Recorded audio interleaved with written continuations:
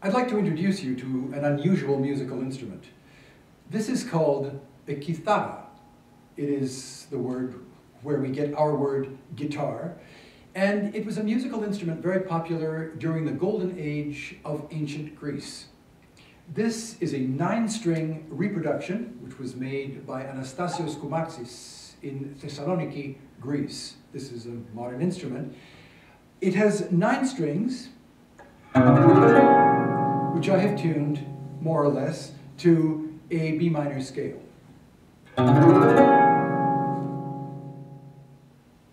As you can see, this instrument is provided with some very unusual features, which make it what it is.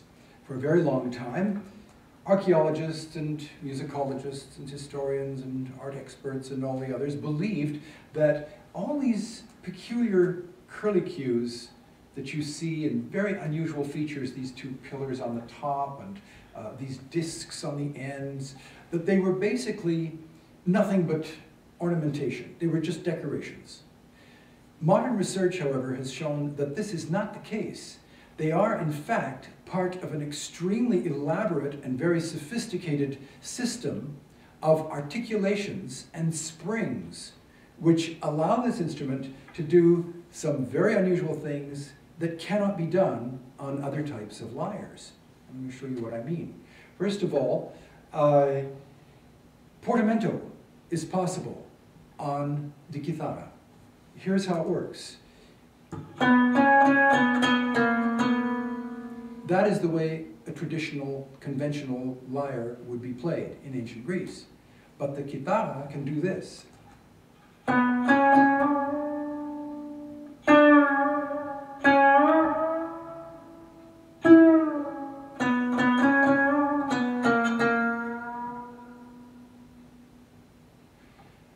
Now, another thing that is possible on this instrument is also vibrato. Now, some of you may be familiar with the electric guitar. Electric guitars are very often provided with vibrato bars or tremolo bars, or sometimes called a whammy bar.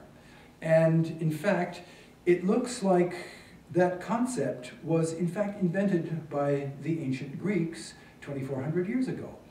Now, I can play vibrato on this instrument in a variety of ways.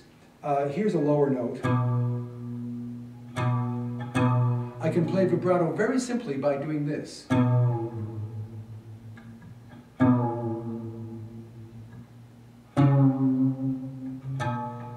What I'm doing, it basically is pushing on this disc, and that is causing a change in the tension of the string. And that causes a vibrato. Vibrato rides just underneath the true tone. So you can do this on the top end as well.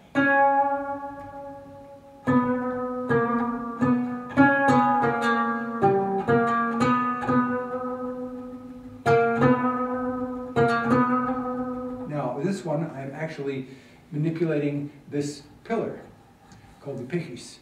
And they did this simply by moving their hand on it.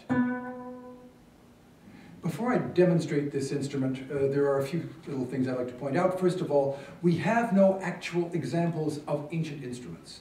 The only examples we have, all we know about them, comes from illustrations on Greek pottery and Greek statuary, 2,400 years old. This instrument can be played very much in the manner of a traditional lyre, which uses something called blocking, or the muting of the strings with the fingers, like this.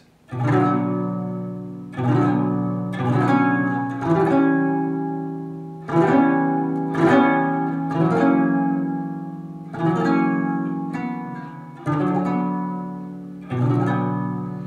can play chords simply by muting the strings that you do not want to hear. Like all lyres, of course, it's possible also to play really a full spectrum of harmonics on it, which are marvelous. I love it. That's the first harmonic, second harmonic, third harmonic. And you can also, when you play the harmonics, you can also displace the zigos and do all kinds of wonderful things with it. One other thing that I should point out, I use a foot pedal. Ancient Greeks often played their music, their lyres, their kitharas, using an aulos player. An aulos is a kind of double folk oboe, and I wanted a beautiful Greek girl, but she never showed up. So I have this instead. This is just a simple MIDI pedal. It's the same kind of thing that organists have, where you can play the pedals, the notes, with your feet. And this is an approximation of a Greek aulos, which basically just was a kind of drone that went on behind the music, behind the singer, behind the lyre player. So that's my electronic aulos.